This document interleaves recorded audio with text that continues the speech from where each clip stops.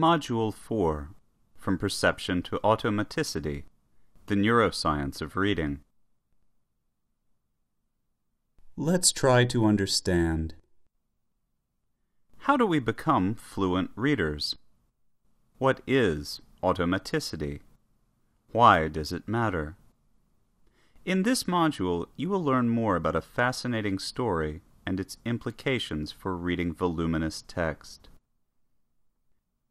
After completing this module, you will be able to explain the basic reading processes and development of automaticity. How hard is it for you to read this screen? Can you read hiragana characters as easily as this text? Why not? All humans use the same circuitry to read. Early on, beginners' reading is halting. It is a letter-by-letter conscious search for corresponding sounds. As students practice, new nerve endings develop in their brains. Like electrical wiring, the nerves connect visual and verbal regions. Wiring speeds up transmission. With further practice, people progress to recognition of multiple letters and entire words simultaneously.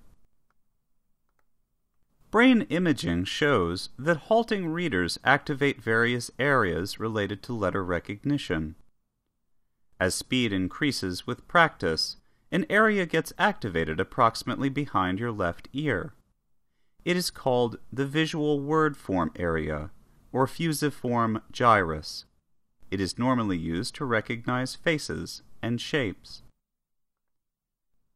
The process is more like an airplane taxiing on a runway and then taking off. While the airplane is on the group, we decode text laboriously, letter by letter. When the visual word form area is sufficiently activated, reading speed rises abruptly, like an airplane taking off. But by the time the airplane reaches cruising altitude, we recognize words as if they were faces. Therefore, reading fluency does not develop in a linear fashion. A graph could describe it as in the slide.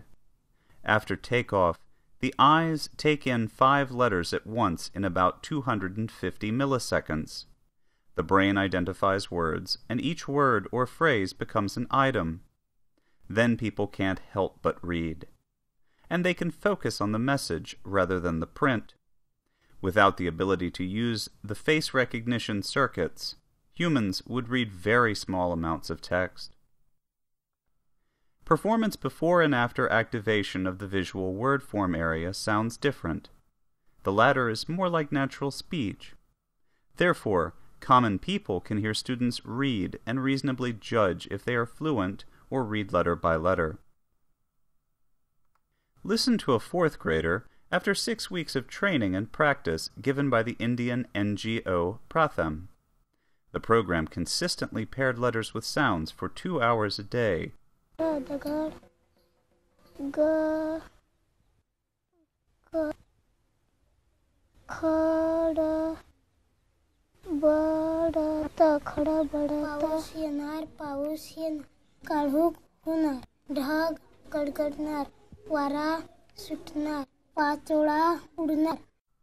Do you hear the difference between halting and fluent reading?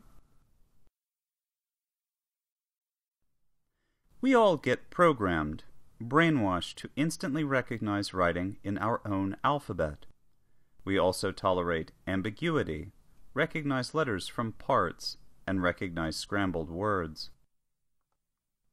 Our ability to use the face recognition circuitry results in parallel processing of multiple letters. When we read, we move our eyes in characteristic patterns called saccades. The eye movements of automatic or proficient readers are different from those of beginners. In the graphs, a proficient Italian reader, shown in green, focuses about once in every word. By comparison, a reader who experiences difficulties, such as dyslexia, focuses every 2 to 3 letters and may go back to reread. Automatic readers can read words whose letters were cut in half. Can you read these sentences? What color are these words? Name them fast. Did the color of the word confuse you for a moment? Did you first notice the color or the meaning of the word? As you see, we recognize words faster than we note the color of their ink. Now recall the hiragana characters you learned. Take a moment to review them. What is the color of the word below? What is the sound of the word? Did you perceive the color before reading the word? If you saw the color first, you are still reading letter by letter in hiragana. Faces are not easily recognized upside down, and neither are words. Look at the eyes of the readers and the location of the book. Is the first person to the right able to read the text? Is she practicing reading right now? Remember from Module 3 that beyond the center of our vision, print looks blurry. A buddy reading project was implemented in Kenya, but it did not help many students read better. Look at one picture. Are all students in the group able to read the textbook?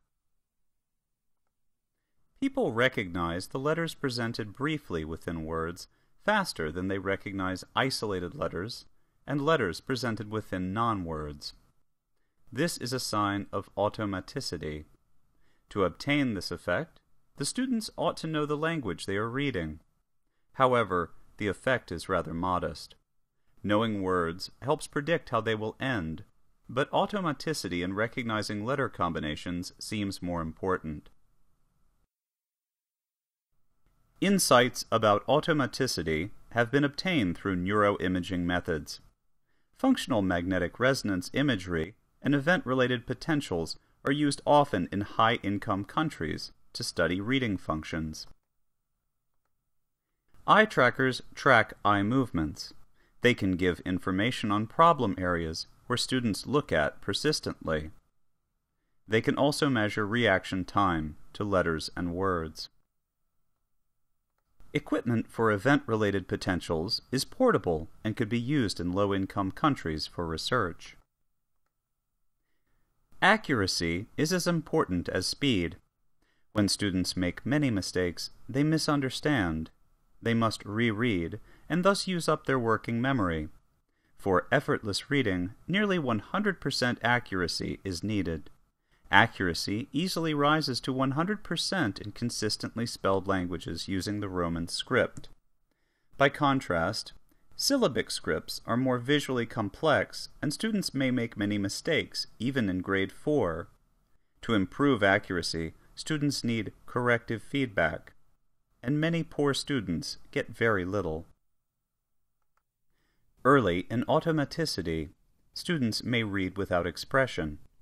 As they read faster, they detect letters with the peripheral vision and get semantic cues from the upcoming words. If they understand them, they then read with expression. Expressive reading is called prosody.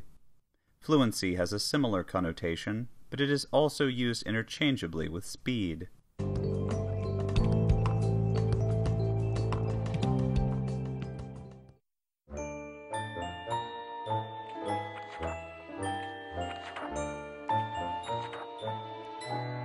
Un día un sapito hembra puso muchos huevos en un estanque. De uno de los huevos nació Tomás, el pequeño renacuajo. Luego de unos días, a Tomás le creció la cola. Aprender a leer es el proceso más importante en la educación de los niños. Es una habilidad esencial para todo aprendizaje futuro y más. Su cola se reducía. Attainment of automaticity is only the beginning. Practice increases speed and efficiency in extracting information from the text.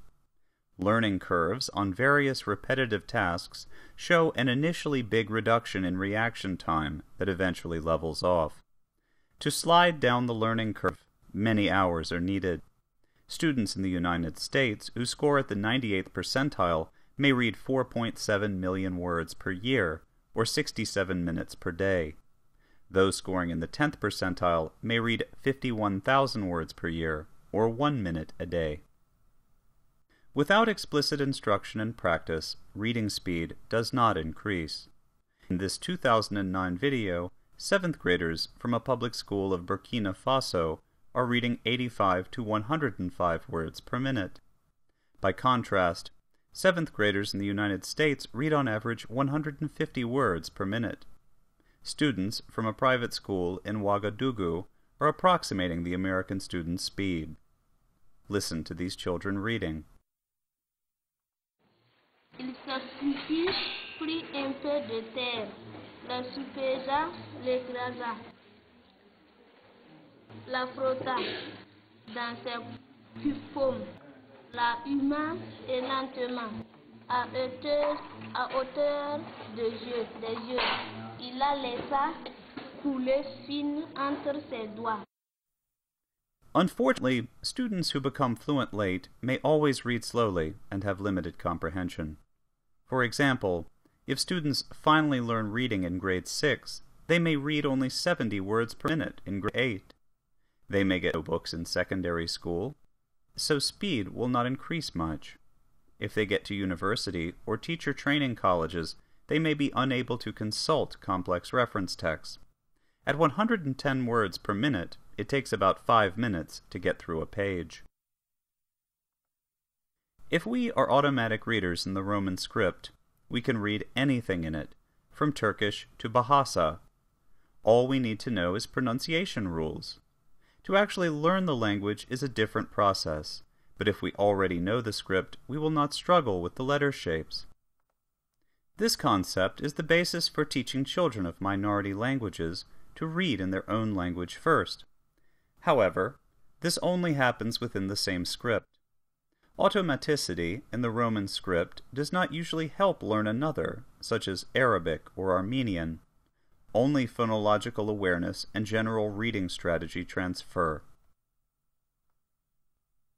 If you read German fluently, can you read Finnish? What processes will be different? Does your ability to read in English help you learn reading in Arabic? Can there be automaticity without comprehension? We can recognize people whom we have seen, but whose names we do not know. Similarly, we acquire automaticity in a language we do not know. We can do this because our brain keeps frequency statistics. Some cultures expect children to learn reading in ancient languages for ritual purposes. For instance, Arabic, Hebrew, or Sanskrit. There is a tendency to believe that this is not real reading.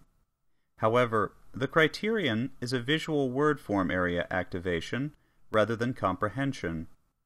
Fluent readers can later study languages associated with that script and understand. Traditions of ritual reading have resulted in the writing of local languages and scripts such as Arabic. See videos on Quranic reading from the Maldives.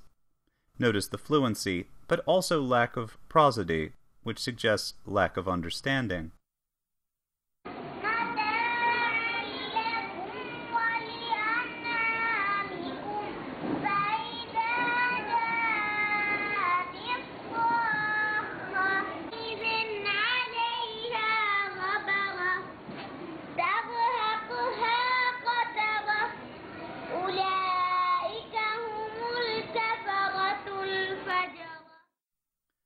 Ability to attain fluency becomes difficult after age 18. Some circuits related to the visual word form area may have a sensitive period and decline in function during mid-adolescence. Adult participants and graduates of literacy courses remain halting readers who process little text with difficulty. This is one of many reasons why automaticity must be attained in childhood. Children that attain fluency and continue to read do not normally lapse back into illiteracy. Fluent readers who drop may maintain or improve reading skills, but halting dropouts may forget what they knew. Eventually, automaticity becomes permanent. Research is needed to understand the prerequisites of permanence. However, current knowledge leads to an instructional goal. Children must become fluent readers in grade 1 or grade 2 at the latest.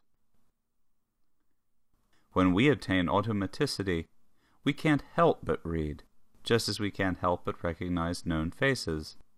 The brain identifies entire words, but individual letters are still visible. Our visual system processes 4 to 5 letters at once, as if they were people's facial features.